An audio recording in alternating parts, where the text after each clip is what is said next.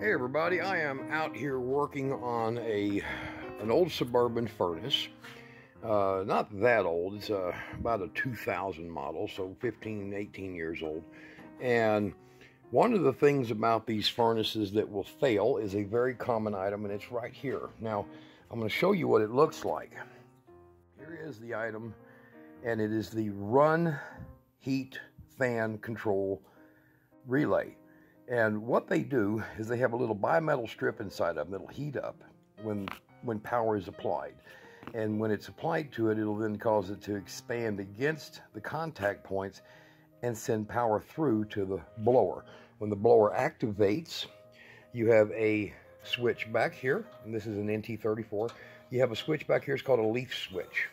One of the things that will go wrong on a lot of these leaf switches is they'll just get dirty. You can blow them out with air, and that helps a lot. Now, I went ahead and pulled this one completely apart because inside of this is literally just flies, wasps, you name it, everything.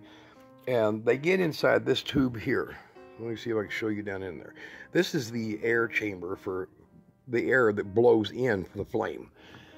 That is how the flame gets its air. And of course, there's the exhaust. So it has an exhaust and it has an air intake, and you can see down in there. And the air intake will usually get wasp in it and everything else. Now, these little gaskets that are on here, you can take nothing but standard, what's called muffler or exhaust grade RTV, exhaust grade, and just put a thin film on here and replace it. You don't have to buy the expensive $15 gasket. In this one's case, it still survives. And this here is just a row of screws. You'll just take it off, and your gas pipe supply is right here, and you'll just work that cover off. This is for Suburbans and a lot of Atwoods, and the cover is just this, and it just, you see that? It just slides up and out. The screws will be on there, the little wire clip for wires, things like that. But you'll pull that out. Now, this is one of the most common furnaces in an RV. A lot of people choose to use these for tiny homes because their efficiency is much higher than an actual furnace for a house. And their efficiency level is up there in the 84%. And most houses are barely lucky enough to be about 70%. Even when they tell you it's more, it's not. Now, what I've done here is I've taken standard 3-in-1 oil, and I've dripped it down right in here to where it'll soak into the bearing, and then I'm going to work the bearing, the sleeve, back and forth, because these are just sleeve bearings in here. And I am getting it to where the bearing is getting new oil. Now, this being an 18-year-old furnace, that's a good idea. Now, I've taken this blower off also, and there is just a set screw right in there. You can see it right there. And that set screw comes out with a 3/32 Allen wrench on most all of them. Do not take the screws loose anywhere else, so that this will come out in 2 sections.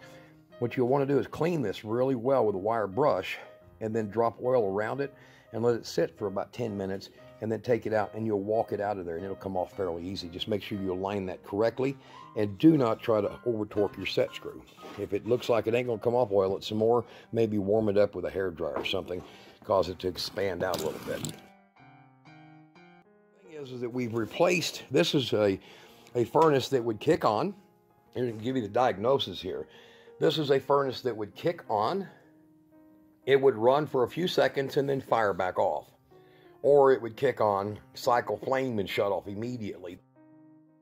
And what happens is these lose their continuity and they quit working. Now, this one's a dinosaur right here.